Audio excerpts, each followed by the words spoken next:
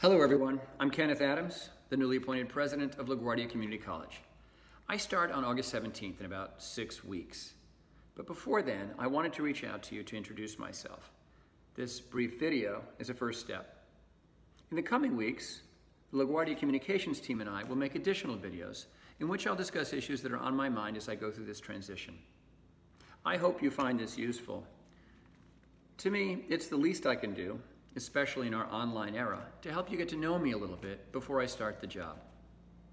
So let me begin with why I am so deeply honored to become the 4th president of LaGuardia Community College. There are basically 3 parts to this.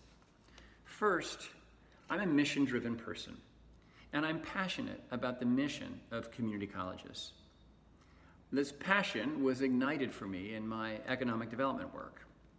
I served as the commissioner of the New York State Department of Economic Development, the CEO of ESD, Empire State Development. And during that work, I was able to see firsthand, all across the state, the very special relationship between community colleges and local economic prosperity. I also had the privilege of meeting and working with many distinguished leaders of SUNY and CUNY colleges, among them your own Dr. Gail Mello, then president of LaGuardia. And as you all know, Gail put LaGuardia firmly on the national map, making it a flagship institution, nationally recognized for its successful blend of liberal arts and transfer programs, workforce development, and adult education.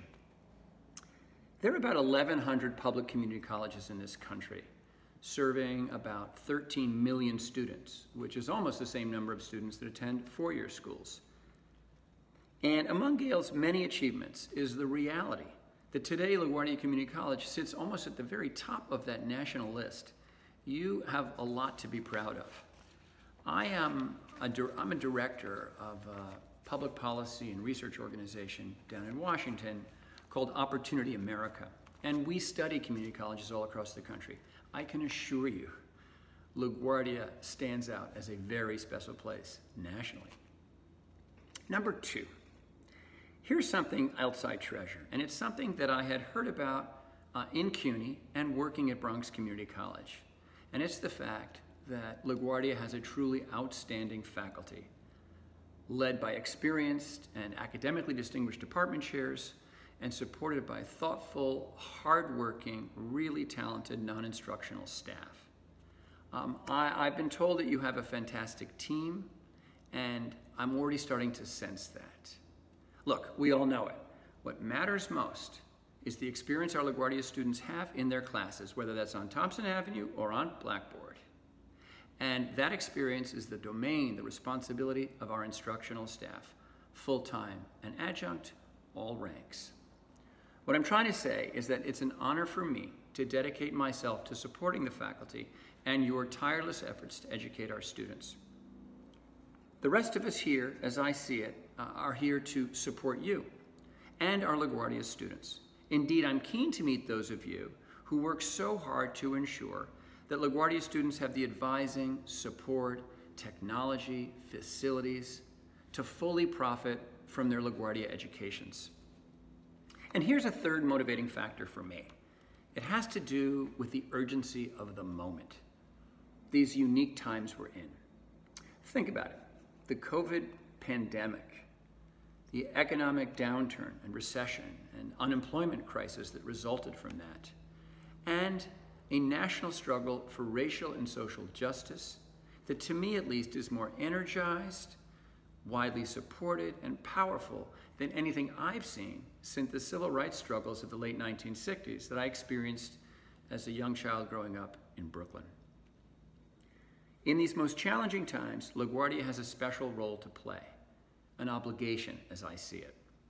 The LaGuardia motto, "Dare to do more," is now more meaningful than ever.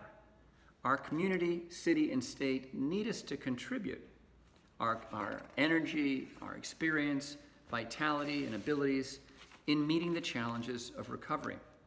And we need to dare to do more because we have the capacity and the potential to advance LaGuardia's mission and our core values to achieve the changes in society that we all deeply care about. For example, I believe LaGuardia is uniquely positioned to support New York City's recovery by training and upskilling workers who lost their jobs because of COVID, and by preparing our students for new fields in emerging industries, new careers in a post-COVID New York City economy. I've been doing some research at Bronx Community College on that, and I look forward to sharing it with you as we explore new ways to make a difference. Before I close, let me say a few words about your interim president, Dr. Paul Arcario. You all know this, but I want you to hear it from me. Paul has done a wonderful job leading LaGuardia since Gail's retirement. And think about it. Paul has been at LaGuardia for almost his whole career, starting 32 years ago as an ESL instructor, and then serving since last August as interim president. Is there a job here Paul has not done? His service to the college is truly remarkable. Given the many roles he has undertaken in his career, few in this community can match the depth and scope of Paul's experience and his knowledge of LaGuardia. There is no one else that could have led LaGuardia so capably, so thoughtfully during this interim period. And he faced a lot of challenges that he probably would admit he did not sign up for. Paul and his leadership team, together with the faculty and staff, led the college's transition to distance learning amidst the coronavirus pandemic with admirable resiliency and success. Working under Paul's leadership, the LaGuardia community met unprecedented challenges. Think about this. This was absolutely historic, never happened before. Met those challenges with energy and innovation, determination, and yes, success. And I can assure you, Paul has been, this is a personal part, but he's been extremely kind and helpful to me during this transition. And I'm grateful to him for his ongoing guidance and support. Thank you, Paul. I also want to express my thanks to the CUNY Board of Trustees, the Chancellor, and the dedicated college and community stakeholders who participated in the search process. I want all of you to know, please, that I am excited, grateful, and humbled by the opportunity to lead LaGuardia and to work with all of you to take on the challenges ahead of us. Thank you very much for your time and attention. I'll be back in touch with you again soon. Goodbye.